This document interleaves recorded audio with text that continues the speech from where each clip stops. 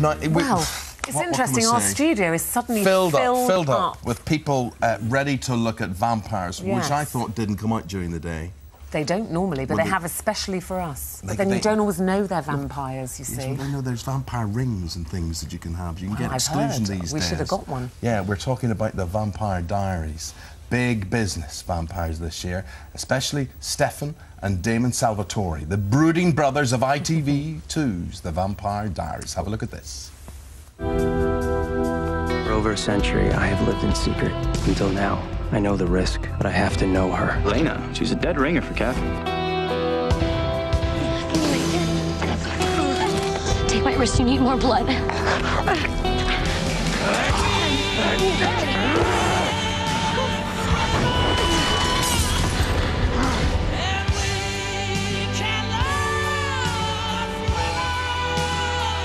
You're really enjoying this, aren't you? Just watching me struggle? Very much so. You're like this other person. Everything's gonna be okay.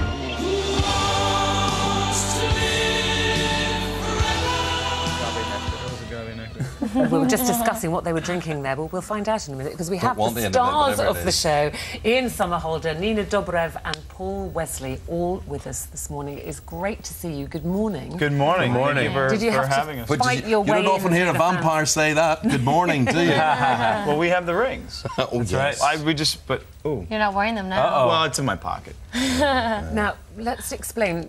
You two are both vampires, the two boys. Darling, I can do this. But lovely Eleanor's not. Yes, I can do this. Not a vampire. Nina, who plays Elena, you see, here's the synopsis, here's the story, is dating Stefan, who is Paul, right?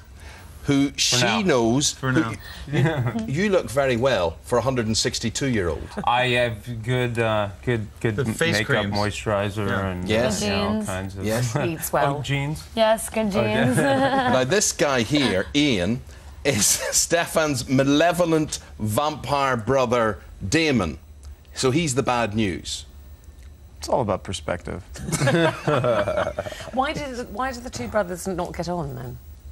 Oh, wow. Well, deep-rooted story. Very deep-rooted issues with each other. We used to. We used to absolutely love each other. We were brothers. But a girl came in between us, which is what happens. Is that you? Isn't that what always happens? Always happens. I mean, there's a long time for it to happen over 164 years. I mean, you know, there's a lot of things can happen over that time.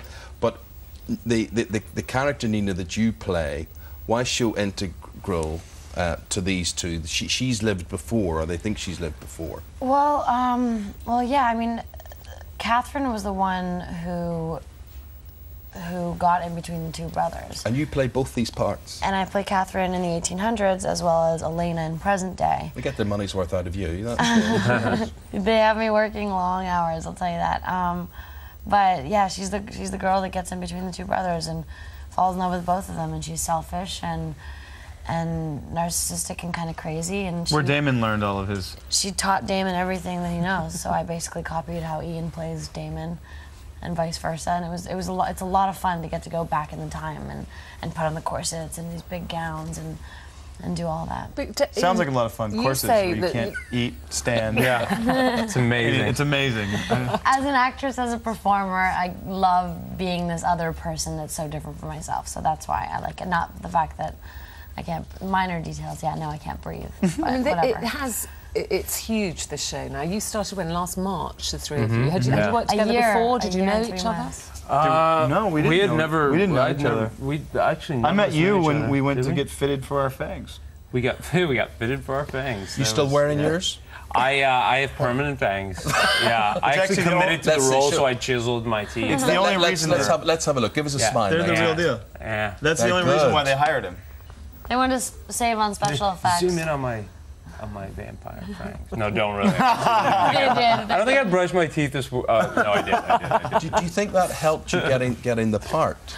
I was told that they. Well, actually, I remember on set someone noticing that and being like, "Wait a minute," and are your teeth in? And so. I don't know. They could be lying. They could have just hired me for my fangs. He's just a really good actor. That's what happened. Yeah, sure. But no, it's apparently they didn't know. Now, am I right in thinking that in this series you have just had your first taste of blood? Indeed. Yeah. So what do they actually use on set? What's the horrible, sickly, thick stuff that you have to drink? We're like, we use squirrel blood. And Squirrel, little kids. Yeah, Squirrel blood. Squirrel. Squirrel. Squirrel blood. We use nutritious, amazing things that hopefully... Now we do. Now we do. It's like a fruit smoothie or something, is it? Right. Yeah, something along those lines. But it wasn't always that way. And yeah, I remember watching there's a scene. There's the one that you teasered. They accidentally put a massive corn syrup amount of corn syrup in the cup. In a glass, and I left it for him, and then he pounded it. And I was so nauseous and queasy. But this is a tribute to how committed Paul is. He was actually, and I just told him when we were driving over here. I said I would have set it down and told him to cut. Did another shot. But he was so committed. He said, "No, man, I was in it. I was really in it. And I just didn't want to." They carried on. Want to cut, but so many people are really into it. As I was saying, there's people queuing up on the street there to catch glimpses of you. Our studio was full this morning of staff and crew who want to see you. What is it with this revival, with the Twilight series and whatever, of vampires? What do you think, Ian, is the fascination? I mean, there's a couple of things. I mean, obviously, we always sort of attribute our success and appreciation by virtue of the fact that this massive box office success of Twilight happened. That's why we're here sitting talking to you lovely people. And I don't think the genre ever died. I think it's just that it's a basis for really, really good storytelling.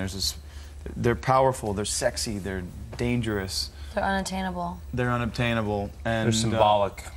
They are symbolic, and I think that we. And they're sexy. I mean, look at these two why do you say they're unobtainable? I mean, you know, as the character that you play, Nina, she's got a boyfriend who's a vampire. She knows he's a vampire. At this point, she does. Does she think about going over to the other side?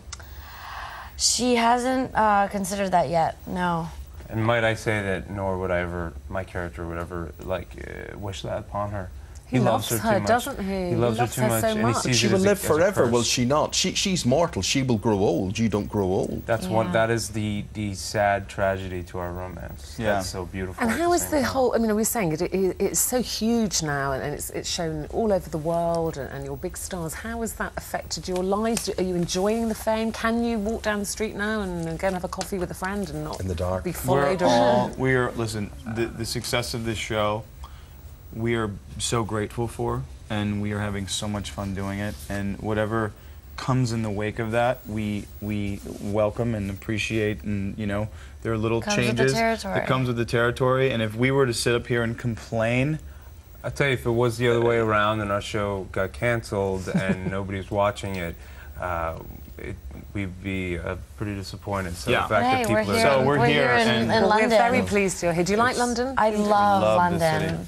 As soon as we heard that there was an opportunity to come back, because we came a couple months ago, we all just jumped on it. So we get to travel and see the world. And do you like our view of London? This view. This is incredible. This view. In New York and LA, whenever you do talk shows, it's usually a backdrop. Actually, when I walked in, I thought it was a backdrop. I thought it was a backdrop, and I was like, wait, the birds are moving. What is this is unbelievable. It's all very good. Do you ever also?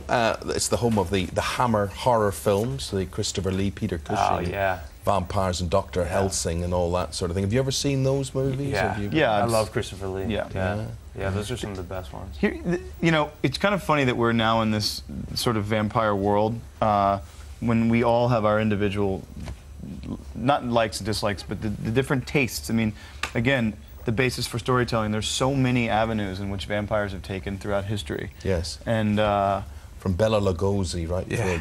Christopher Lee, I've had the privilege of interviewing him and meeting him. He is a huge, tall man. He must be 6'4", 6'5".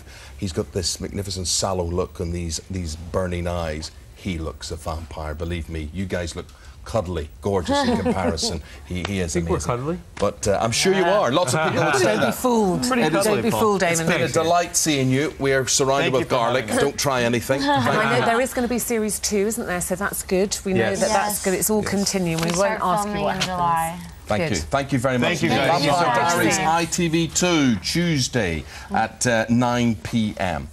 Here's the competition, £25,000. Have a go.